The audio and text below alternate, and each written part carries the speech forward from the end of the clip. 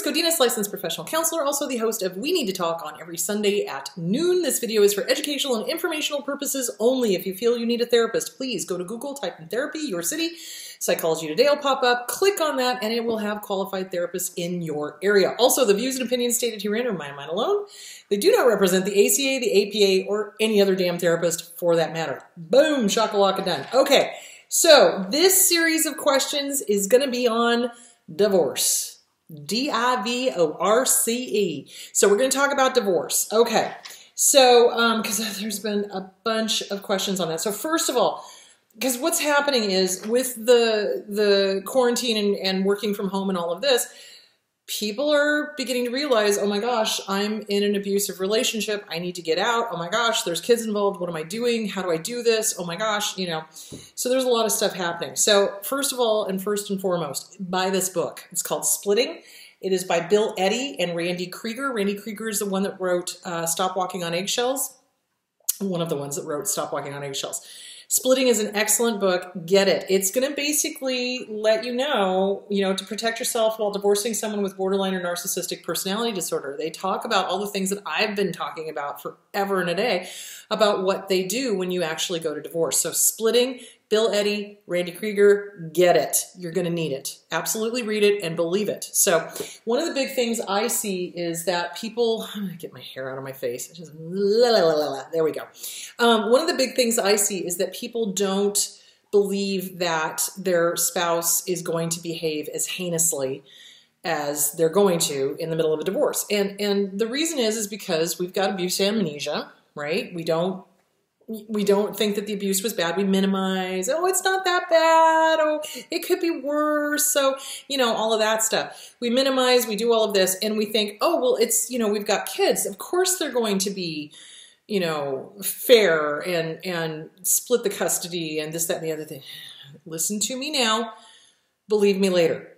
They are going to try to screw you over every single way possible, and they will use the children as pawns. This is their nature. You remember the story of the scorpion and the toad? And the scorpion comes up to the toad and says, Mr. Toad, take me for a ride across the river. And the toad looks at him and says, no, Mr. Scorpion, you're going to sting me. And then the scorpion goes, no, I wouldn't do that. Mr. Toad, that would be stupid. We get out in the middle of the river, I'd sting you, we'd both die. Why would I do that? And Toad thinks about it, and so he goes, okay, hop on.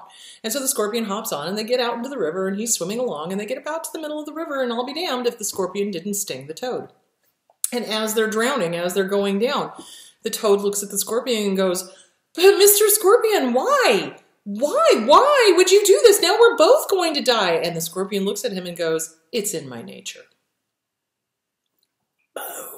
That's what narcissists do. That is what malignant narcissists, malignant borderlines do. They would rather blow themselves up and take you down with them than to behave like a decent human being. So I just want you to keep that in mind. And it doesn't mean don't divorce. It means by all means divorce, but just know that they're not ever going to behave like you do.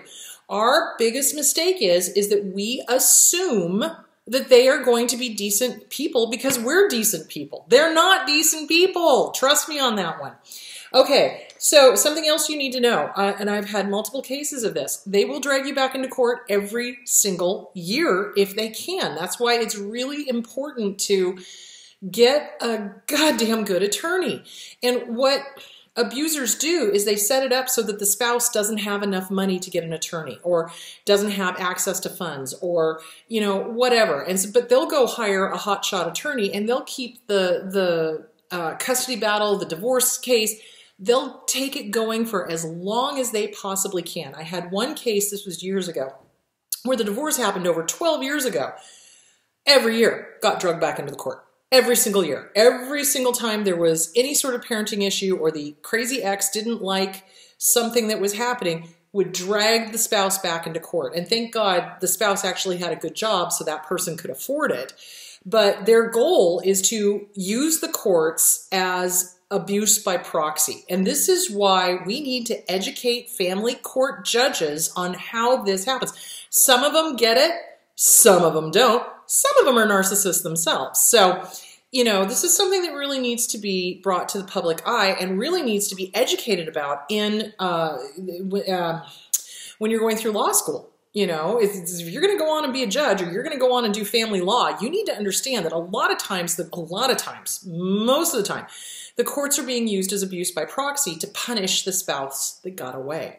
So there is that. They will drag you back into court. So the average retention fee to retain an attorney is around anywhere from $2,000 on up. You know, I've heard of some attorneys demanding a ridiculous amount of money, like $25,000. And I'm like, on what fucking planet does anybody have that kind of money? Thanks for playing, especially if you're in an abusive relationship. So you're going to want to have good legal counsel.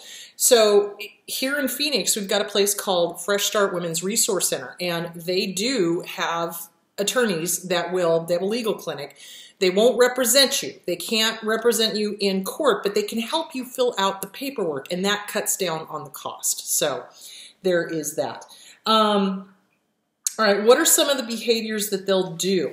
All right, so some of the really heinous things that I have seen is that once the custody gets going, okay, they'll do games with the kids, and I don't mean fun games either. I mean, like, you'll send the kid over with brand new shoes, brand new jacket, brand new toys, brand new iPad, whatever, and mysteriously all of that disappears, and they come back wearing clothes that are 2 years too small for them, or no shoes. I have seen abusers send the kid back with no shoes in the dead of winter or in the heat of summer, because they are, say it with me, they're a fucking asshole. So they use their kids as pawns, and they'll use their kids in any way they can to poke at you. That's what they're doing. They want you to react. So that brings us to another thing.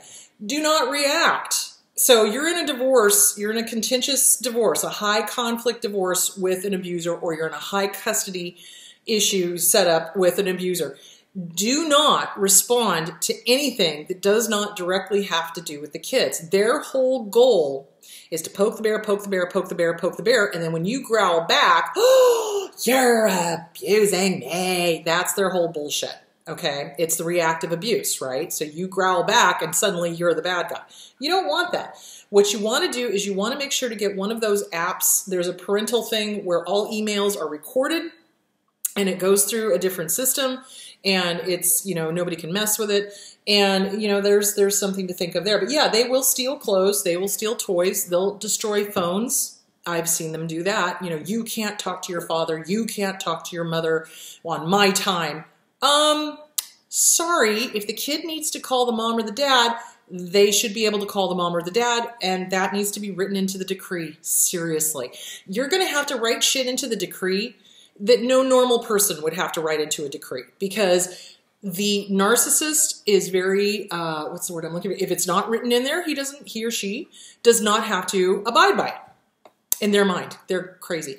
So what you want to do is you want to make sure to put everything in writing in the decree, so when they violate it, you can be like, Your Honor, they destroyed the iPad, they wouldn't let them talk to me, they wouldn't let, you know, whatever. So yeah, be prepared. It is not going to be pretty. It is not going to be pretty, because unless, caveat, if the narcissist, if the abuser is the one to divorce you, if they found a new supply and they're off in la la land with their new supply, hopefully they'll be eager to be rid of you, and you can just push it through and get stuff done. I've seen that happen too. So they do one of two things. They either, you know, if it's not their idea, they come unglued and they want to fight it. Because remember, they would rather have a fucked up, dysfunctional connection to somebody than no connection at all. If it is their idea, you know, and they've got a new supply and they want to move on with the new supply, then they may just let it go, and you'll be able to get the divorce done and be done with them. So next question, do I make my ex have contact with the kids? They have completely and totally ghosted and abandoned us. What do I do? If they have ghosted and abandoned you, you keep it that way. You just don't reach out. You know, it's like, it's up to them. They're an adult. They can contact if they want. And if they haven't, and if you've got proof that you've reached out a couple of times and they're just not contacting the kids and they're not interested in having anything to do with them, that's more for your favor, so that you can go back and either ask for more child support, or you can look at possibly, you know, making it so that kids are not forced to go over there, if they are forced to go over there. And usually if they have no contact at all, there's no going over there because they're always busy. So that's something to take into consideration. I had another case where the client was constantly being asked to take the kids on the opposite parent's time because the opposite parent was out partying and doing drugs and drinking and this, that, and the other thing. And so my client started, writing it all down and keeping track and, eventually hired a private detective, caught them drinking, got a DUI on them. I mean, these are the links that you sometimes have to go to make sure that your kids are safe. And it's time consuming. It's emotionally draining, and it's a financial burden, but that is their intent. That's the other thing you want to start doing is if you end up going for support, child support, remember, they don't understand. Narcissists don't get that the money is not going to you. It's not like you're going to get the money and you're going to go, party, but that's in their head because that's what they would do. Remember, they project. So when they're having to pay child support, what they'll do is they'll piss and whine and moan. I don't want you to have it, blah, blah, blah, blah, blah. They'll try to get out of it, or they just won't pay it at all. But in the state of Arizona, I believe, and I don't know for sure, but double check, I believe you can ask for child support, arreared, back child support after the child has turned 18. So you want to check with your attorney. It's like, well, what are my options? This asshole or this assholette is not paying money on child support. What do I do? So find out what your options are.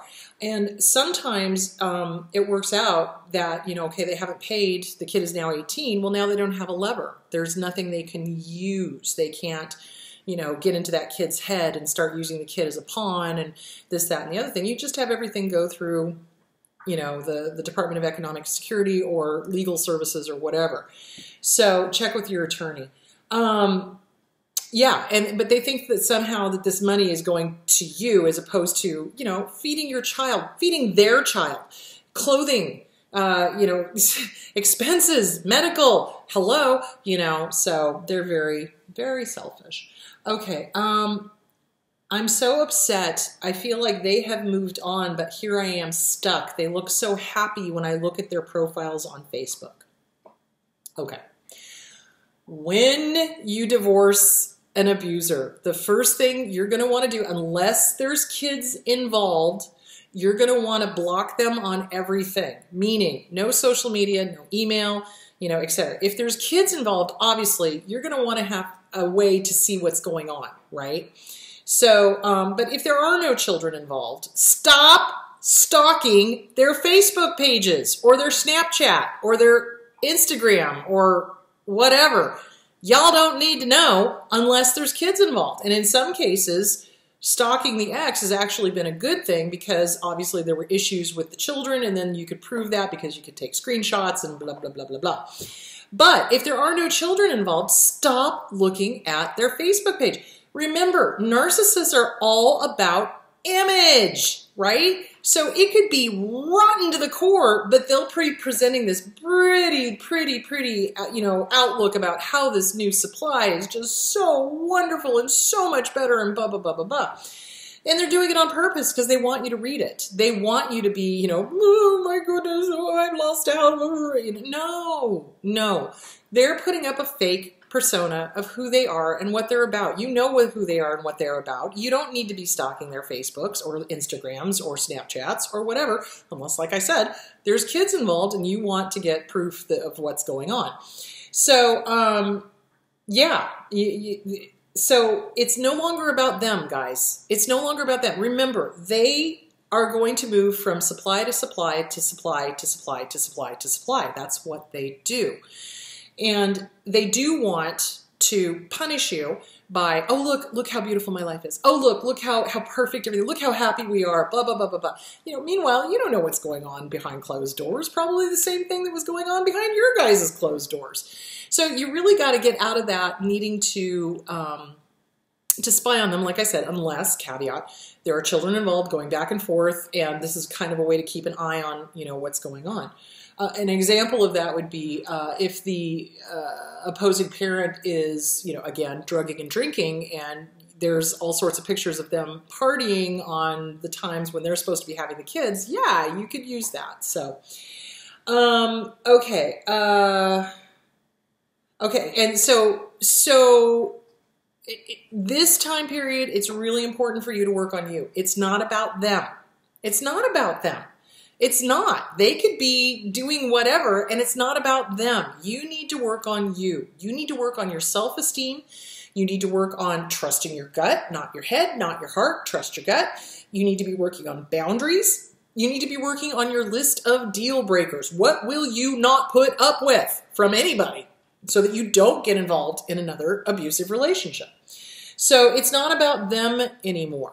It's not. It's about you. Work on your self-esteem. Get the Self-Esteem Workbook by Glenn Schiraldi. Get The Disease to Please by Harriet Breaker. Journal. Write and burn. Get it out of your head. Get it onto paper. Start working CPTSD from Surviving to Thriving by Pete Walker. Do the Inner Child Workbook by Catherine Taylor. You know, there's a ton of really good books out there. And anytime that little thought pops up about, oh, I just want to think about them and blah, blah, blah, blah, blah. So remember, we get addicted to them. We get addicted to them because of the intermittent positive rewards. You know, I love you, I love you, I love you, I hate you, I hate you, I hate you, I love you, I hate you, I love you, I hate you, love you, hate you. And we start living for those days when it's the love bombing. So when your brain is looking for that endorphin, dopamine, whatever, you've got to do thought stopping. Thank you, thought. I hear you. I see you. I am not going to resist you, because if I'm resisting you, I'm like, I'm not thinking about it. I'm not thinking about it. I'm not thinking about it. What am I thinking about the whole time? And I'm also not going to invite you in. I'm not going to invite you into coffee. So, because you'll stay for dinner. So you want to go, yep, my brain really wants a hit of endorphins, dopamine, serotonins. And you know what? That's not going to work. Have a nice day. Bye-bye. Go play in traffic. You know, journal it out. Journal it out. Remind yourself of the rotten things that they did to you. And on that topic, the other thing, and another question is a little further down, but I'm going to kind of combine it into this one. The other thing that we tend to do is we hang on to the anger. And we hang on to the anger and the resentment because we think that somehow we're punishing them with that. Let me make this perfectly clear. There's no there there. They don't care. They don't. Your pain, your suffering, they don't care. They don't care. They really, truly do not give two rats' asses about how you're feeling, obviously, or they wouldn't have been abusers in the first place. So anger and resentment is like picking up two hot coals, intending to throw it at somebody else. You're the only one getting burned. And here's another thing. If we're hanging on to the anger, it's a way to keep the relationship alive. I know. I realized that with my dad. I was so hugely angry at my dad. I was always angry at my dad, always angry at my dad, always angry at my dad. And then working with my therapist, I realized, oh, well, he's dead, but this is how I keep him alive. This is how I try to fix that relationship, the codependency. This is how I try to make him better even though he's dead. So it's a way to keep that relationship going even though it's dead. So you want to let that go. You want to work on grieving the loss of that relationship, because all of that stuff about, well, if I'm angry and I can just yell at him and da-da-da-da-da, it's not going to bring him back. It's not going to make the relationship healthy. It's not going to change anything. Now, anger is healthy and normal as long as you express it, you write it out, journal it out, punch it out, do whatever you need to, and then you let it go. Where it becomes dangerous is where we go, I'm angry, and I'm going to stay angry, and I'm going to keep being angry, and fuck that asshole, and we just stay there. That's not a natural state of being. So what you want to do is you want to be able to express your anger, not to them. Remember, they don't care. There's no there. A normal, healthy person would care. A normal, healthy person, first of all, would not act like a fucking narcissist or malignant narcissist, malignant borderline. But, you know, a healthy, normal person would want to know, okay, what are you angry about? How did I hurt you? They don't care. These assholes don't care. So what you're going to do is you're going to write and burn. Dear whoever, dear spouse, dear parent, dear boss, dear friend, dear coworker, dear whatever, fuck the fuckity fuck out of fucking fuck you. In the beginning, it was the good, and then it went to the bad, and then the ugly, and then the horrific. You don't get to live rent-free in my head one more goddamn second. Fuck you. Get out. Go to hell. Do whatever. I don't care. Just don't do it around me. And then trot it out to the barbecue. Read it out loud once. Let it go. Burn it. Let it go. All right, so there is that. So letting go of anger. Anger is a way to hang on to the memory of them, and it jacks up our endorphins, dopamine, serotonins, etc. So work on letting that stuff go. Okay, what do? They were constantly accusing me of cheating. I didn't cheat, and come to find out they were the cheater. So, okay, here's the deal.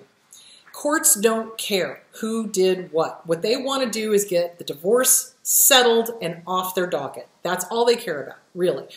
And I know it doesn't sound fair, but remember, the narcissist is going to use the court as a grand theater, and they're going to present all of their bullshit, or try to, and especially if they represent themselves. I don't know who said it. I think it was Shakespeare. I can't remember. Somebody corrected me on this the other time, but it's like whoever represents themselves in court has a fool for a client. So, you know, I mean, especially when they do it this way. And I'm not saying that, you know, when you don't have money and you have to represent yourself, that's a little different. Narcissists are so arrogant that they think they know the law, and they think they know how to manipulate the courts. And I've seen it multiple times. So they'll represent themselves, and they'll try to turn the court into this ginormous drama, you know, worthy of Jersey Shore kind of thing. You know, so that's when they'll bring up, you know, cheating and this, that, and the other thing. And let me tell you right now, the court doesn't care. The court does not care. What they want is, do you agree on splitting the estate?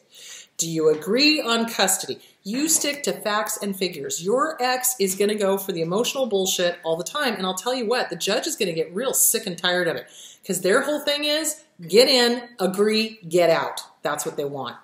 So, and that's why narcissists inevitably, and borderlines too, drag out divorce cases, because to them, it's exciting. To them, it's drama. To them, it's a distraction.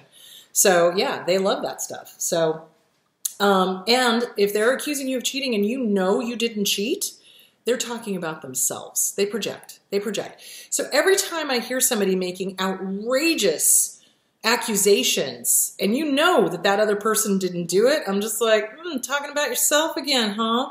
Seriously. So just realize that. Again, it's not about you. It's about them. You know, it's like this is their projection. They're projecting what they did.